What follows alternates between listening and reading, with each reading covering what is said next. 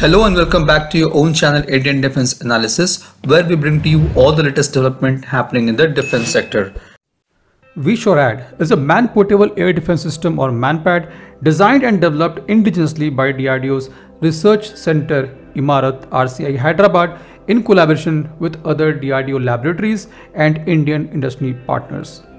Recently, we have made a detailed video on the technical specification and production timeline of the shoulder-fired short-range air defense system VSHORAD. Now, as per latest update, DRDO has performed the maiden trials of the indigenous VSHORAD, for which we have been eagerly waiting.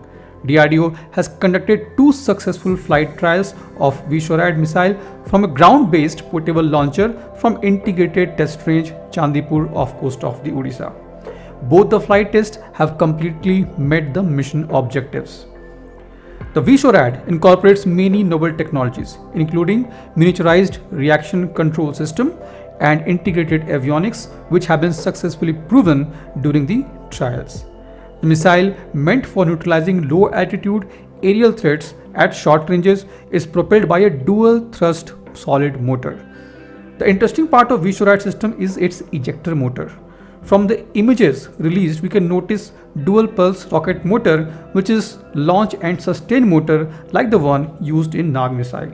You can also see the spike and wings in the missile, which is meant for reducing the drag during the flight, and it can also give the extended range to the missile. The design of the missile, including the launcher, has been highly optimized to ensure the easy portability. It's going to be a state-of-the-art system, which will feature an autonomous MANPAD data link AMDL in its launcher.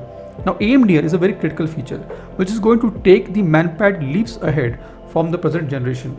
Hyderabad-based Green Robotics with Bharat Electronics Limited is jointly developing AMDL system. It is first of its kind air defense solution that brings the isolated MANPAD or man-portable air defense system operator into a networked environment. At present, most of the man-portable systems are usually operated by one gunner and observer in a very unfriendly environment or hostile environment, we can say, with almost no linkage or connection to the local command.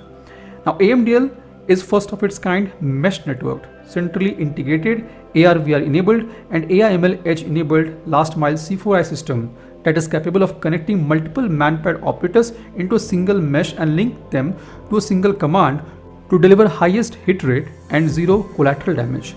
In simple terms, a soldier can be equipped with this VSHORAD and deployed in a remote location such as mountain or hilltop, but will be connected to command center to get the updated threat and target coordinates and can launch attack. VSHORAD will deliver highest situational awareness for shooter and maximum degree of control with the help of augmented intelligence and voice commands. DRDO's VSHORAD will feature dual band infrared homing seeker and multispectral optical seeker. Now, the dual band infrared seeker is no joke, as it will ensure the destruction of incoming aircraft besides their heavy countermeasures deployed. The missile can carry up to 25 kg of warhead. It will have fire and forget capability and can engage aerial targets in day or night.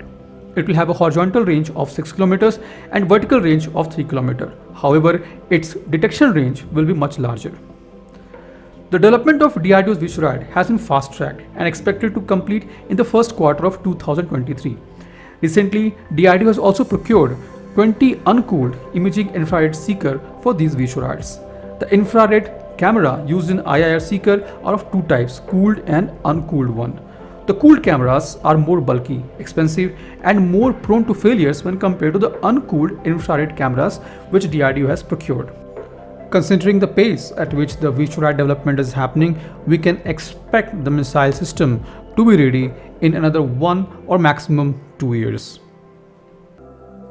This was today's update. Please let us know what is your views about these in comment section. Feel free to post your comments and suggestions about any topic related to defense sector on which you want to hear from us. With this, I would like to say goodbye and Jai Hind, friends. Please like and subscribe our video if you have not done already. We'll be soon back with more interesting and amazing development happening in defense sector.